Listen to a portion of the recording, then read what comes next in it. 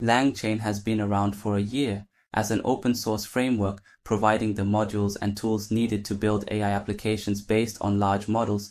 Just a few days, LangChain officially announced the new library called LangGraph. LangGraph builds upon LangChain and simplifies the process of creating and managing agents and their runtimes.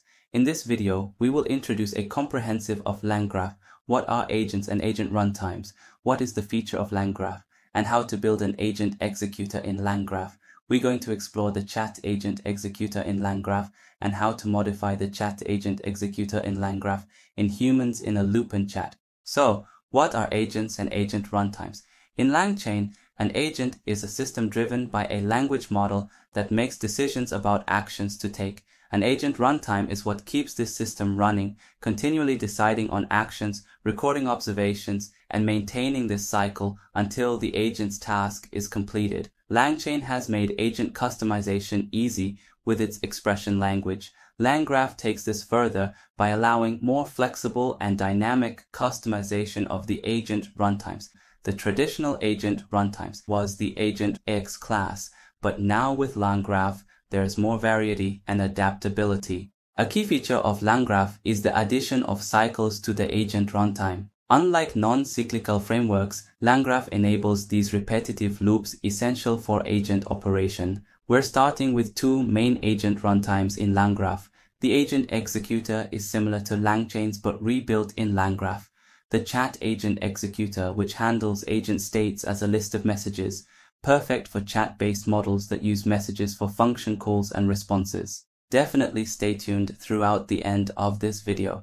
If you guys haven't followed me, I highly recommend that you do so you can stay up to date with the latest AI news. Lastly, make sure you guys subscribe, turn the notification bell, like this video, and check out previous videos because there is a lot of content that you will definitely benefit from. So that thought, let's get right back into the video. How to build Agent Executor. Building an Agent Executor in LangGraph, similar to the one in LangChain.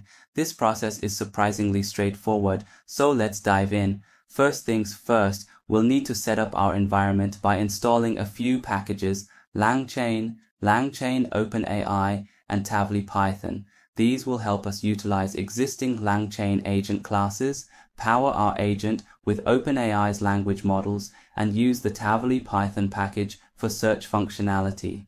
Next, we'll set up our API keys for OpenAI, Tavily, and Langsmith. Langsmith is particularly important for logging and observability, but it's currently in private beta. If you need access, feel free to reach out to them. Our first step in the notebook is to create a LangChain agent. This involves selecting a language model, creating a search tool, and establishing our agent. For detailed information on this, you can refer to the LangChain documentation. We then define the state of our graph, which tracks changes over time. This state allows each node in our graph to update the overall state, saving us the hassle of passing it around constantly. We'll also decide how these updates will be applied, whether by overriding existing data or adding to it. After setting up our state, we focus on defining nodes and edges in our graph. We need two primary nodes, one to run the agent and another to execute tools based on the agent's decisions. Edges in our graph are of two types, conditional and normal. Conditional edges allow for branching paths based on previous results, while normal edges represent a fixed sequence of actions. We'll look into specifics like the run agent node, which invokes the agent, and the execute tools function, which executes the tool chosen by the agent. We'll also add a should continue function to determine the next course of action. Finally, we construct our graph, we define it, add our nodes, set an entry point, and establish our edges, both conditional and normal. After compiling the graph, it's ready to be used just like any LangChain runnable. We'll run our executor with some input data to see our executor in action. This process involves streaming the results of each node, allowing us to observe the agent's decisions, the tools executed, and the overall state at each step. For a more visual understanding, we can explore these processes in Langsmith, which provides a detailed view of each step, including the prompts and responses involved in the execution. That's how you create an agent executor in LangGraph, mirroring the functionality of LangChain's executor. we'll explore more about the interface of the state graph and different streaming methods to return results. We're going to explore the Chat Agent Executor in LangGraph, a tool designed to work with chat-based models. This executor is unique because it operates entirely on a list of input messages, updating the agent's state over time by adding new messages to this list. Let's dive into the setup process. Installing packages. We need the LangChain package, LangChain OpenAI for the model, and the Tavily package for the search tool. Setting API keys for these services is also necessary. Setting up tools and the model. We'll use Tavily Search as our tool and set up a tool executor to invoke these tools. For the model, we'll use the Chat OpenAI model from the LangChain integration, ensuring it's initialized with streaming enabled. This enables us to stream back tokens and attach the functions we want the model to call. Defining agent state. The agent state is a simple dictionary with a key for a list of messages. We'll use an add to annotation so that any updates from nodes to this messages list will accumulate over time. Creating nodes and edges. Nodes do the work and edges connect them. We need an agent node to call the language model and get a response, an action node to see if there are any tools to be called, and a function to determine if we should proceed to tool calling or finish building the graph. We create a graph with the agent state, add nodes for the agent and action, and set the entry point to the agent node. Conditional edges are added based on whether the agent should continue or end, and a normal edge always leads back to the agent after an action. Compiling and using the graph. After compiling the graph, we create an input dictionary with a messages key. Running the graph will process these messages, adding AI responses, function results, and final outputs to the list of messages. Observing under the hood. Using Langsmith, we can see the detailed steps taken by our agent, including the calls made to OpenAI and the resulting outputs. Streaming capabilities. LangGraph also offers streaming capabilities, which we'll explore in more detail in video. How to modify humans in a loop. Let's modify the Chat Agent Executor in LangGraph to include a human in the loop component. This addition allows for human validation of tool actions before they are executed. We'll build on the base notebook we've previously worked on. If you haven't gone through that notebook, I recommend reviewing it first, as this video will mainly focus on the modifications we make to it. Setting up. The initial setup remains the same. There are no additional installations needed. We'll create our tool, set up the tool executor, prepare our model, bind tools to the model, and define the agent state, all as we did in the previous session. Key modification, call tool function. The major change comes in the call tool function. We've added a step where the system prompts the user, that's you, in the interactive IDE, asking whether to proceed with a particular action. If the user responds no, an error is thrown and the process stops. This is our human validation step. Using the modified executor. When we run this modified executor, it will ask for approval before executing any tool action.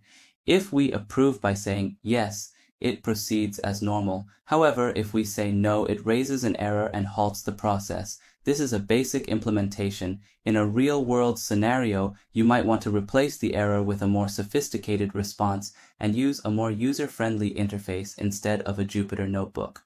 But this gives a clear idea of how you can add a simple yet effective human-in-the-loop component to your LangGraph agents. How to modify managing agent steps. Let's take a look at modifying the Chat Agent Executor in LangGraph to manipulate the internal state of the agent as it processes messages. This tutorial builds on the basic Chat Agent Executor setup, so if you haven't gone through the initial setup in the base notebook, please do that first. We'll focus here only on the new modifications. Key modification, filtering messages. The primary change we're introducing is a way to filter the messages passed to the model. You can now customize which messages the agent considers. For instance, select only the 5 most recent messages, including the system message plus the 5 latest messages, summarizing messages that are older than the 5 most recent ones. This modification is a minor but powerful addition, allowing you to control how the agent interacts with its message history and improves its decision-making process. Using the modified executor. The implementation is straightforward. You won't see a difference with just one input message, but the essential part is that any logic you wish to apply to the agent steps can be inserted into this new modification section. This method is ideal for modifying the Chat Agent Executor, but the same principle applies if you're working with a standard agent executor. How to use force calling. We'll be making a simple but effective modification to the Chat Agent Executor in LangGraph, ensuring that a tool is always called first. This builds on the base Chat Agent Executor notebook, so make sure you've checked that out for background information. Key modification: forcing a tool call. First, our focus here is on setting up the chat agent to call a specific tool as its first action. To do this, we'll add a new node which we'll name First Model Node. This node will be programmed to return a message instructing the agent to call a particular tool, such as the Table Search Results JSON tool, with the most recent message content as the query. Updating the graph. We'll modify our existing graph to include this new First Agent node as the entry point. This ensures that the first agent node is always called first, followed by the action node. We set up a conditional node from the agent to the action or end, and a direct node from the action back to the agent. The crucial addition is a new node from the first agent to action, guaranteeing that the tool call happens right at the start. Using the modified executor. When we run this updated executor, the first result comes back quickly because we bypass the initial language model call and go straight to invoking the tool. This is confirmed by observing the process in LangSmith, where we can see that the tool is the first thing invoked, followed by a language model call at the end. This modification is a simple yet powerful way to ensure that specific tools are utilized immediately in your chat agent's workflow. And that's a wrap. You know how to build a hyper AI agent.